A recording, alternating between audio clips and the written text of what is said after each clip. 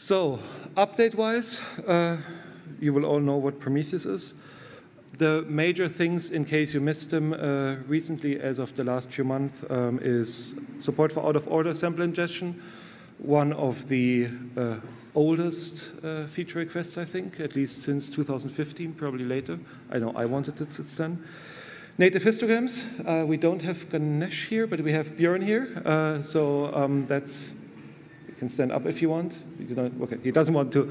But we actually have native histograms within Prometheus now. And for those who don't know, we very closely collaborated with OpenTelemetry to make certain that we actually have a compatible format where you can use native histograms if you so choose. If you don't know what native histograms are, historically in Prometheus and by extension Kubernetes and everything, you had fixed buckets for your histograms where you had to predetermine what levels your buckets were sitting at, which is quite efficient, but also not super great to work with on a daily basis. And now you have more or less arbitrary resolution histograms, and it just does what you most likely want it to do without you actually having to think about it or to engineer your levels. Then we have also Brian here, who is largely responsible for the next one. I don't know if he wants to stand up. No, that's a no. There were huge improvements in memory usage. With the really large core Prometheus, which we run at Grafana Labs, we saw up to 50% of reduction of memory usage.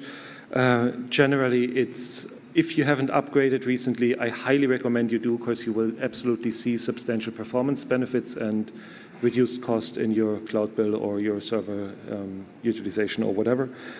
And for the future, something we finally want to tackle within Prometheus is to really have a alert manager UI, which is not completely distinct from the Prometheus UI. If you've used Alert Manager before, it's kind of hard. There's a lot of rough edges, and over the years we never really found time and motivation to fix all of this, and going forward this is actually going to be fixed.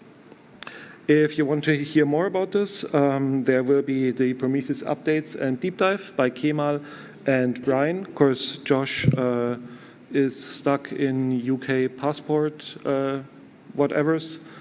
But long story short, he couldn't make it here. But we have Brian and Kemal, who I think is not in the room, talking about the updates. And also we have the Contract Fest for Prometheus. So if you're interested in Prometheus at all, highly recommend it to go there.